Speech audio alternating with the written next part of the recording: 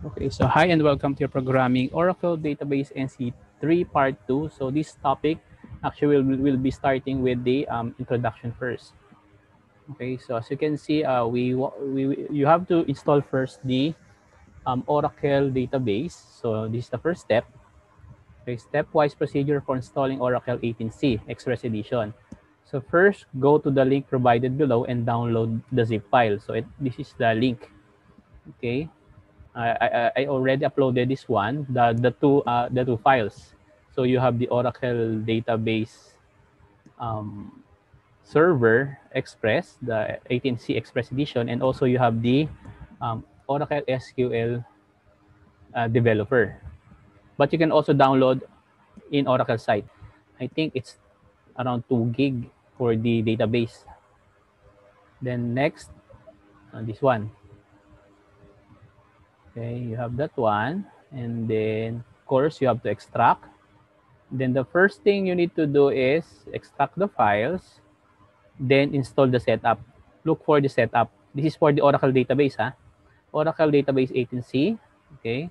After you have extracted your file, you can view the content present in the zip files as shown in the image below.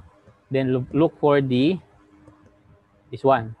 Okay. Now go inside the folder, name Oracle Express here, and then execute the setup file, this one. Okay. So when you run this one, okay, you will go to this installation. Just click next. Okay. Okay. Now Oracle Database 11G or 12G. So just click next. Okay. The first thing is, okay, it will ask for your this one.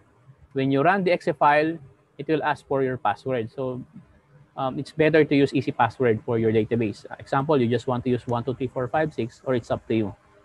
Okay.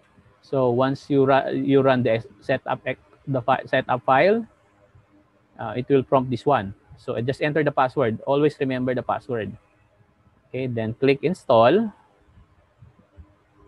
Okay, then once done, just click finish.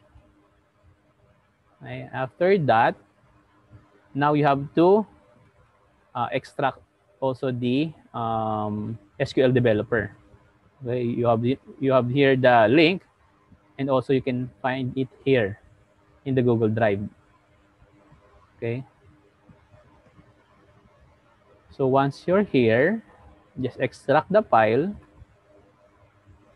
Okay. This one. So you extract the file, this one, and you just need to double click this one, the SQL developer. Once you double click, you don't need to install anymore. Just double click this one, and you will go to this interface. Okay, this is the Oracle interface.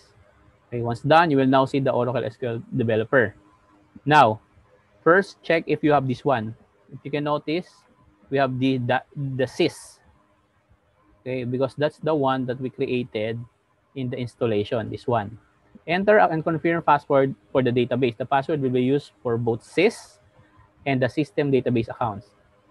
So here, you already created a sys database. But if you do not have this one, okay, first, double click that one, okay? Then, it will ask for a password, the password you created. Yeah. When you click this one, it will ask for the password, then input the password, then you will go to this worksheet. But if you do not, if you cannot see this sys database, the best thing you do is click create a manual connection. Create a connection manually. Okay. Then here, this will be blank, So type name is sys, then username sys also, then the password that you created in the installation, then select sys DBA. Then first click test. Okay.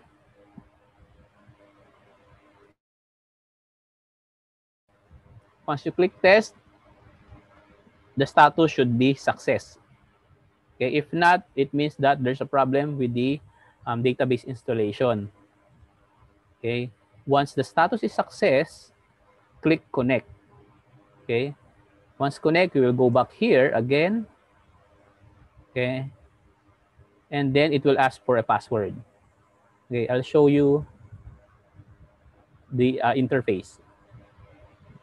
So this is your Oracle SQL developer. Okay. And then this is the sys database. Okay. Just double click this one. If you have this one, then it will ask for your password. Just type the password, example 1234. Okay, then we'll go that there. But if you do not see this one, example like this. If you do not see this system or sys, click the create manually. Okay, and then type here the sys, okay, the password, then sysdba, select, then test. Okay, let's try. Okay, then test. So, sa status success. Okay, so you now added the sys database. Then if we want to connect, just click connect. It will ask for the password. Just type the password you created and then click OK.